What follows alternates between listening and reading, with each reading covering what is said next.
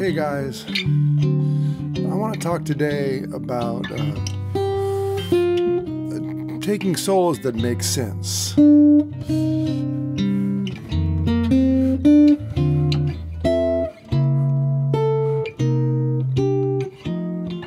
we're going to use this beautiful tune, Someday My Prince Will Come, because it has a set of chord changes that really allow me to illustrate this concept. Now, what does it mean, make sense? To me, what it means to make sense is to play melodies that are cohesive, sound good, connect with the changes, have good themes, use repetition and motif development. All of those things that make a good melody also go into making a good solo. If we want to have good models for our improvisation, one of the best models is the song itself.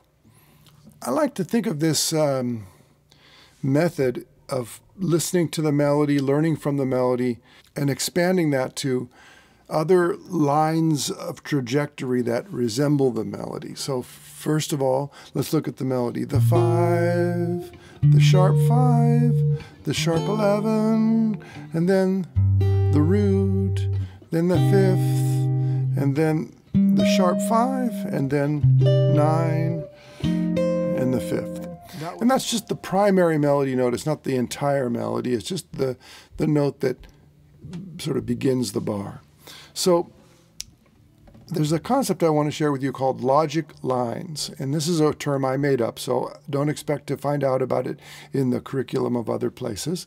A logic line is a smooth, stepwise melody that flows from chord to chord.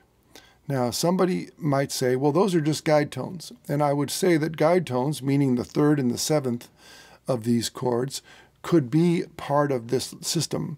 But logic lines are not limited to 3rds and 7ths. So that's why I came up with a new name.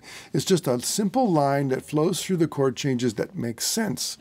So let's say there's the 5th of B flat, the 3rd of D, the 3rd of E flat, the flat 9 of G, and then back to the 5th of C, and then maybe whatever we want to do there, F down, and then E on the top of C7, and then E flat. So those were 3rds and 7ths along with other pitches as well. So I'll track it again. 5th, 3rd, 3rd, flat 9, 5th, flat 7, 3rd, flat 7, and then flat 3, flat 3, flat 3, 13, 11, flat 9, 6, something like that maybe. There are many of these things. The trick is to pick a note in the first chord in the progression. I picked the 5th, and then move by step to a top note of the next chord that in some way that makes sense. I could pick another note to start on, the 3rd of the B flat. Let's leave it there or go down. There we go. Let's say 3rd of B flat goes to flat 7 of D, 5th of E flat, 3rd of G. Oh, that's a really nice one.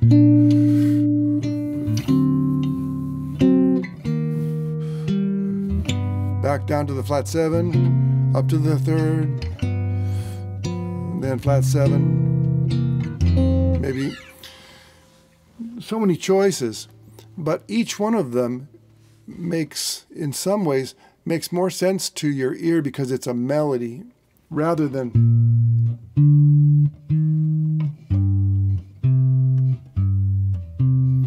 which is the root motion. It's important to understand that and have that in your mind as well. But this brings us to the next thing, which is about this business of making your solo an improvisation that makes sense. So I'm going to take one of these and use it as a scaffolding.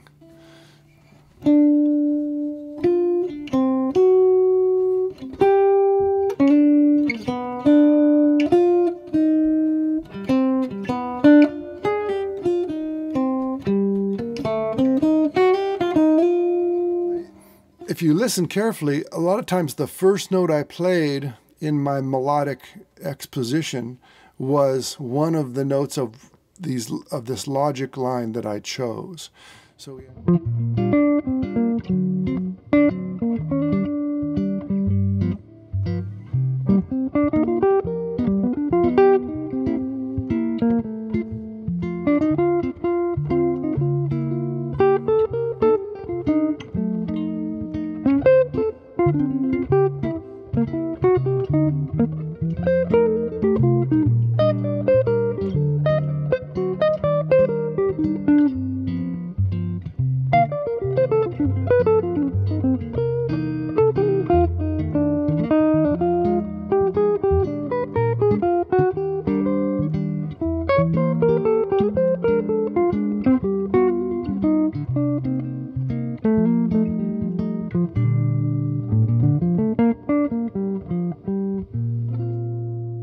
the idea here is to create a simple melody that's based on a simpler melody that flows through the changes.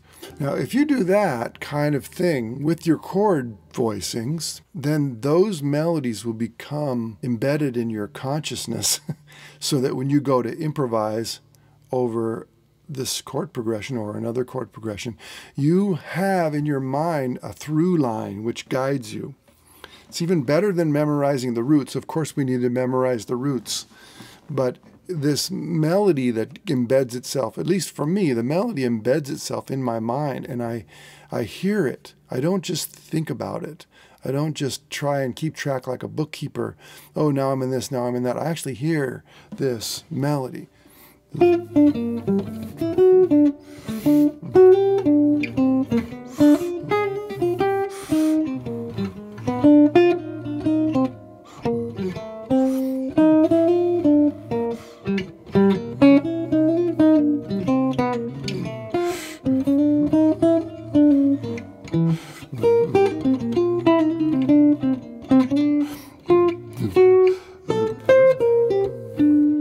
Etc. So you hear this beautiful little inside trajectory that lands on these important chord tones that flows through. You're not going to get this if you just say, okay, I'm going to play a B-flat major scale and try and do my best. Although, if you work on this, you will get these sounds in your ear, and then that magical thing happens, which is you actually hear your way through the tune. Okay, so take a song, maybe not this one, but something simple at first and then maybe a little bit more detailed later. Find the logic lines that are flowing through this piece. And there's no right and wrong about this. As long as you can justify one of the notes being related to the chord of the moment, you're good. And you can use one note per chord. In a 3/4 song, one note per chord is enough. In a 4/4 song, maybe 2 notes per chord. But just experiment and teach yourself how to hear the inside movement of a chord progression. All right. Thanks for listening. Take care, guys.